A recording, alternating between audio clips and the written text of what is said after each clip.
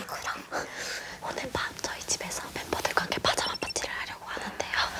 엄마가 고기를 엄청 사놨더라고요. 네. 그래서 제가 엄마 몰래 제육볶음을 만들려고 합니다. 엄마 미안. 네, 그럼 저희가 우선 재료를 다듬고 양념장을 만들어 보도록 할게요. 근데 재서가 없어요. 여기서 옮겨야 되는 거죠. 이거 옮겨야 돼요. 이렇게 들어가.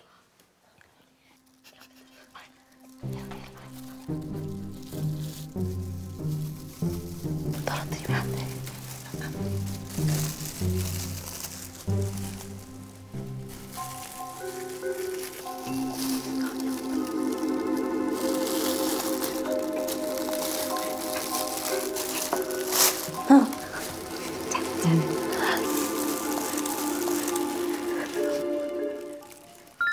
이걸 열어서 요리를 시작해 볼게요.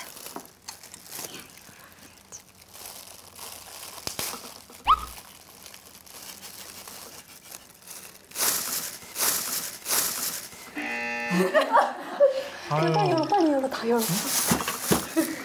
난장판이야. 응? 잘 썰어볼게요.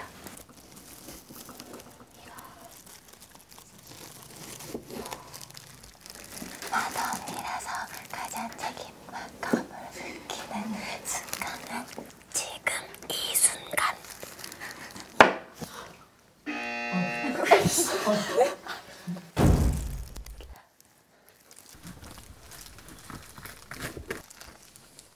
제가 좋아하는 음식 젓갈 검증ㄷ㷷 마요네즈 중에서 딱 하나만 고르자면 마요네즈는 젓갈에도 찍어 먹을 수 있고 간장게장에도 섞어서 먹을 수가 있어요. 그래서 거를 수가 없어요. 소스 만들게요.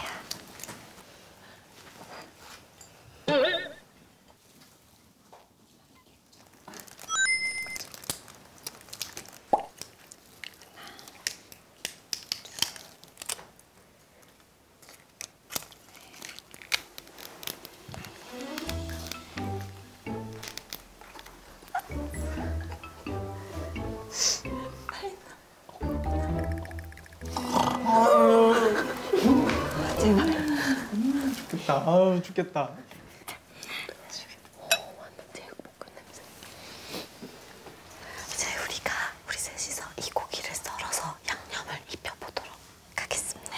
맛있겠다.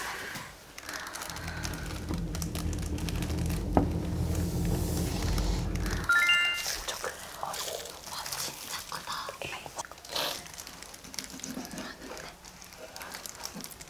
잘하고 있어, 잘하고 있어. 자연이랑 같이 드디 노잼 연대를 하는데 누가 더 노잼인가요? 자연 언니야. 이유가 왜? 요새 언니들이 저 때문에 많이 웃는 것 같아요.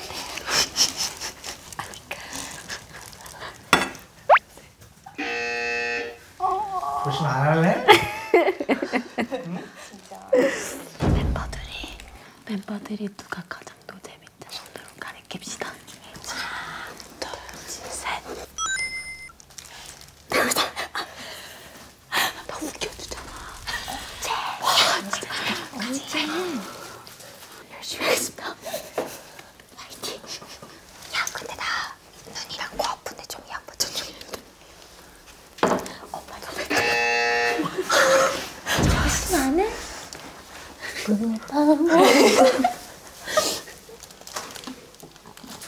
이제 제가 이 빨간 양념장에 고기를 조물조물 해보도록 하겠습니다.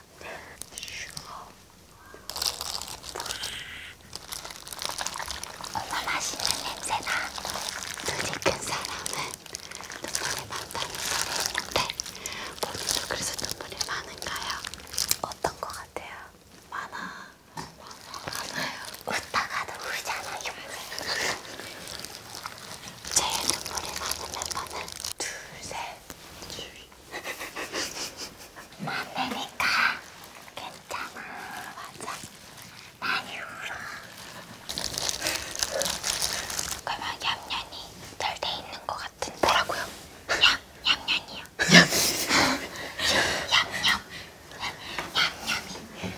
잘 듣고 있어요. 다음 주 쭉 TV거든요. 그러면 저희가 만들 테니까요. 고기 구워가지고 맛있게 구워주세요. 알겠어요. 잘 부탁드려요. 근데 고기를 굽도록 하겠습니다.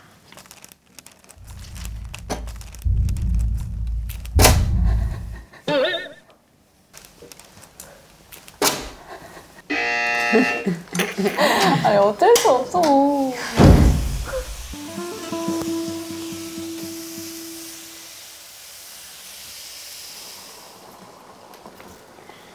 쯔이씨는 츠골라스로 탄생시켰는데 피키에서 한번 재현해주세요.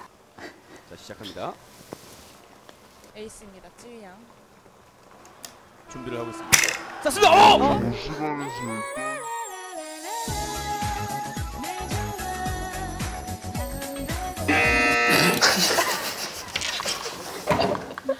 왜 쯔이한테만 예쁜 거 주는 거예요?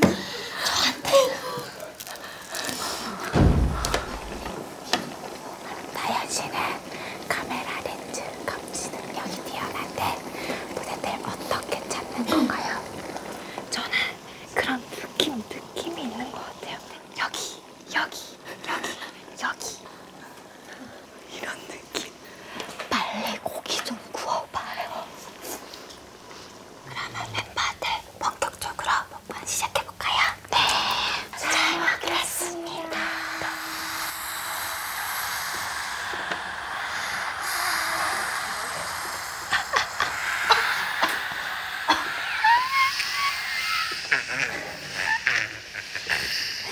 먹방을 누가 잘하나 타임입니다. 고기를 넣고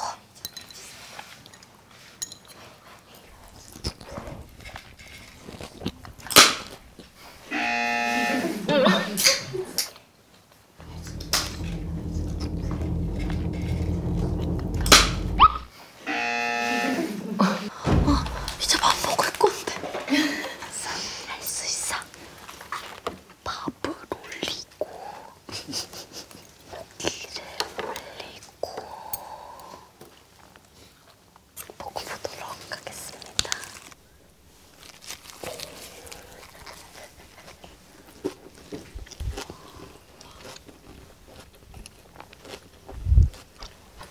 엄마의 맛이에요. 맛있어요. 저는 이거 사서 먹을 거예요.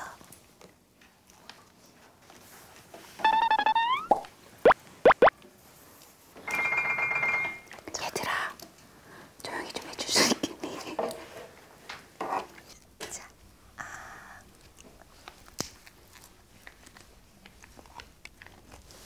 먹고 있어. 먹고 있어요. 소리가 안 나. 녹여 먹는 거 아니야? 그 소리가 안 나.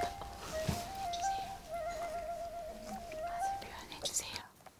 맛있어요.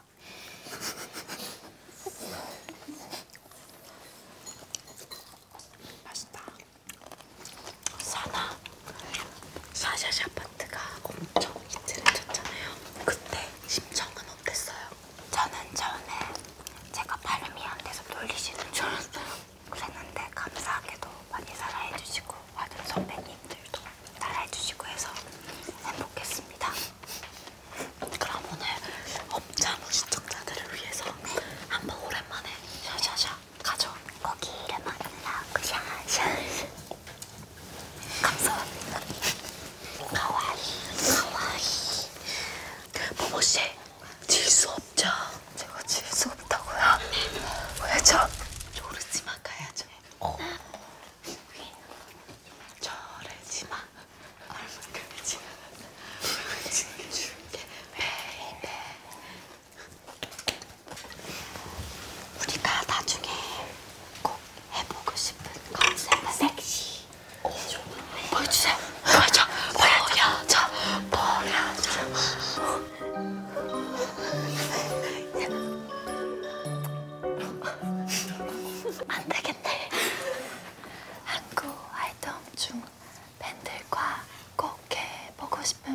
이벤트가 있다면 원스 집에 원스 자고 있을 때 몰래 가서 원스가 잠든 후에 잡혀간 거예요. 진짜로. 아니 원스 집에 가서 그냥 공연하는 거. 그러면 시뮬레이션 한번 해봅시다. 원스일 수도 있으니까. 상당처럼 달콤하다는데 하늘을 나는 것 같았는데 What is so 언젠가 나에게도 사랑이 올까.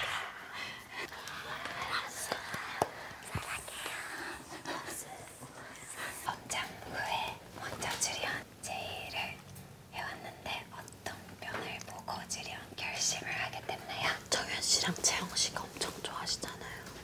다 봤어요.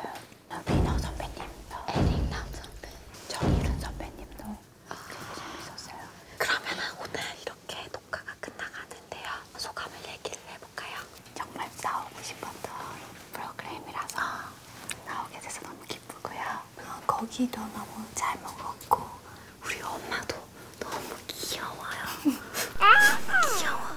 저한테는 자꾸 조금 웃긴 재밌는 것들 계속 던져주셨는데 제이한테 귀여운 토끼 모자를 던지셨을 때 정말 억울했습니다. 제이 팬인 거 잘 알겠습니다. 감사합니다. 너무 좋아하는 프로그램에 나와서 너무 좋고 이 영상이 나와서 저희가 보고 있으면 되게 신기할 것 같아요. 제가 조금 특기 있는 것 같아요. 그냥 얘기해도 안 걸려요. 저는 이제까지 안 걸렸는데? 제가 목소리 작아서 되게 이 방송이랑 잘 어울리는 것 같아요. 이제